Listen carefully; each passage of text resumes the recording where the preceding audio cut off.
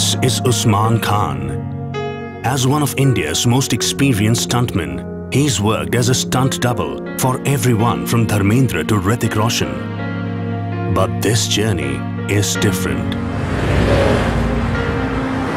This will be the first time that this 55-year-old will perform a stunt for himself, as himself.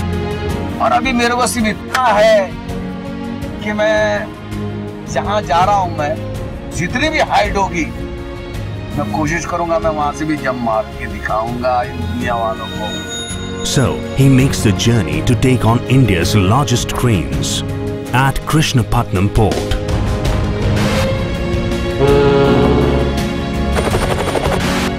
Towering at a majestic 47 meters from the ground and with a reach of 65 meters, these are no ordinary cranes.